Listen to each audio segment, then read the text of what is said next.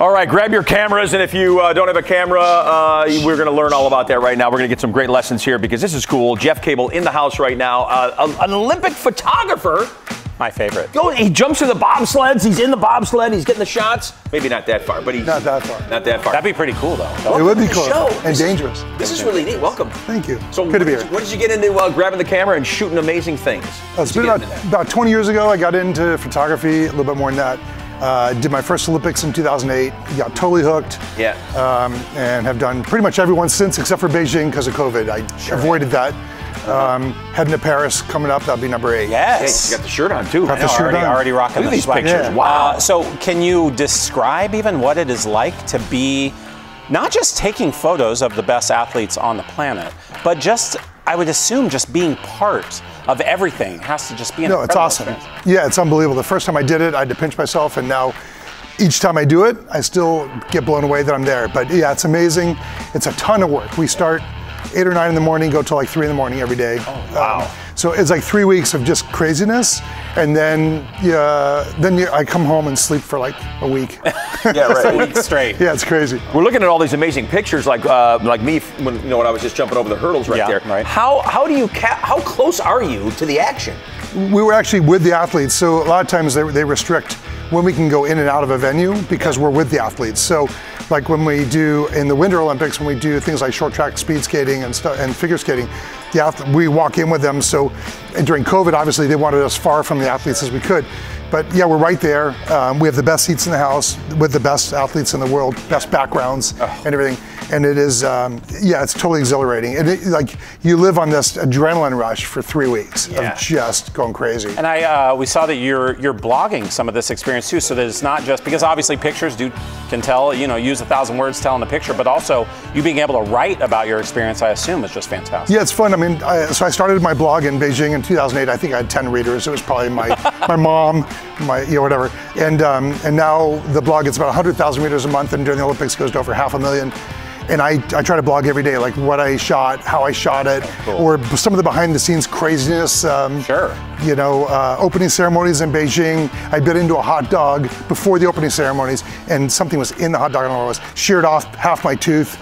What? And I shot the entire Olympics with half a tooth because I didn't have time to fix it. So like craziness like that, some of the fun stories that go along with it, yeah, nuts.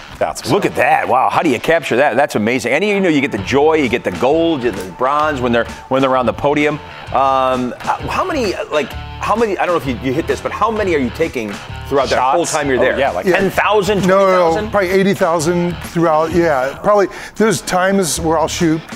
I think I've shot up to 8,000 images a day, and you couldn't do this with film. Like with digital, we're firing off. So I'm sponsored by Canon. I use Canon cameras, and they're shooting at like 16 frames a second or faster. So when you're shooting a typical, like let's say a water polo game, I'll shoot up to 3,000 images, and my deadline is 14 minutes. So I've got 14 minutes to go through 3,000, find the best 10 or so. How on earth do you do that? You just move fast. Wow. So I use the fastest Mac laptop, I use fast memory cards, I use fast camera, and then drink a lot of Diet Coke to my brain going, and you just haul through them. How about and try that to one? find Greatest the best gymnast of all time. Look at that, Simone Biles. Yeah, that shot there, it was one of my favorites because you could tell on the smile she had that she knew she won gold. Yeah, they won gold at that point. Well, that's right where you look back and you said, Simone, look back, and then she went back. And she looked at you and smiled. There was one shot, I don't know if you can show it, but there was one shot where she had to bow out in Tokyo because of psychological reasons, and she was like probably from the distance you are from me, and I had a 70-200, and I was right in her face, and you could see the tears in her eyes, and it was like a really poignant moment. But I mean, so as you said, we're really close to them. It's really exciting. It's fun. I mean, it's a labor of love for sure. You get the spins when you do, or what's it called? What did you call it? The spins? No, what was it that Simone had going on that she? That was what it was, and that's why she had to. And you get that on this show. On this show, you get that. It's like I still get it when I'm behind the camera. Sure. You know? I want to know: is there the hot dog versus tooth story is a good one. Is there another one? All these years, all these Olympics, there's got to be just some wild stories. Yeah, every Olympics has them. Some are more treacherous than others. I had one in Pyeongchang for the Winter Olympics. A guy who was rooming, we had like a 4-bedroom place, I didn't know the guy, and he lost his keys. He was, "Can I borrow yours?" So I lent him my keys to get out of the building and come back in, and my credentials were on there, my shooting sleeve, which if you don't have a sleeve or a vest, you can't shoot. And he lost it.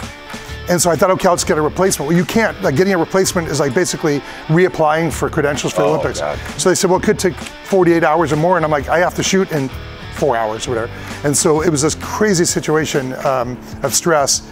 And luckily at like midnight, this one person at the press center, this amazing Korean woman called me. Don't worry, we'll get a new one for you tomorrow, so I could sleep. But like every Olympics, whether it's Zika virus scares or political turmoil or traffic or whatever, there's always issues. Yes. And so, and right now there's a lot of unrest in Paris and there's a lot of talk about that, but I don't let that affect me. I just you just got to go, tune it all out and you got to go take pictures of the greatest swimmer of all time. Look at the water just coming off him, so clear, so awesome. Have you like, oh my God, it's a great shot, you're ready to capture it, you shoot it, and you realize the lens cap is on? No, never done it. Okay, all right, good. The good news is with these newer cameras, but I mean, but I do feel the pressure of shooting for sure. Like, because when you're shooting with 2,100 other photographers, there's a ton of pressure to not only shoot and get the shot, but get something different like this shot here, where I shot, this is actually from 20 rows up, looking down. But he comes up so high in the water. So like I have to find unique positions and shoot differently and try to set myself apart and do something different for the team. I'm always pushing myself to get something better. Yeah, I can imagine the lens cap is good. That's funny. That's something I would think it'd be more like, man, I hope I got that. I hope I got that. Oh, that happens. I mean, for sure. Like when the game is on, like it's a gold medal match, comes down the last couple minutes. I have to get not only the action, but the reaction, right? So the guys in the pool or on the ice or where I am, but also the reaction of the people on the bench. And so it's a lot of pressure to make sure that I can tell the story, because a photographer's job is to tell a story in images. If you miss it, I think about that all the time. I hate to get melodramatic, but like these people, everyone involved, 4 years. Everything is being done for this one moment for 4 years. One moment in time, exactly. Yeah, and I do it every 2 years because I'm doing winter and summer. But the pressure's there every time. But that's what fuels me, right? I love showing up. And I totally appreciate the fact that there's very few credentials in the U.S. or in the world. So to be able to be there, I don't take that lightly. This image is one of my favorite images ever, that fencing shot. Yeah, fencing was That's a multi-exposure shot in the camera, not Photoshop. And I burst off 4 images just to get that shot. But reactions like this you can't fake. And my job is just, how do I find that? How do I capture it and deliver it quickly? So with social media now, my deadlines used to be 4 hours, 8 hours. That evening. Yeah, and now they're like, boom, we want it now, because they want to be able to say, hey, Team USA is up over Russia 2-1. Come join us for the second period. They want to blast it on social, so the pressures are crazy now. So when Gary and I are doing synchronized diving down at the local pool, do you feel like our routines I move are fast. good. I'm not sure he'll be able to get me because I don't want to break my lens either. Yeah, I'm a fast mover under the water. You are quick. You don't want to see what it looks like underwater either. Clearly, you two have been drinking red wine. Yes, a goblet of red wine. Hey, we just got a few seconds left. You also do wildlife, the comparison between the sports and the wildlife. Yeah, so I do photo tours all over the world. So I take people here from the U.S. overseas. Africa, Costa Rica, all these places, Indochina. We're doing one in Peru coming up. And so, it's similar because it's fast action.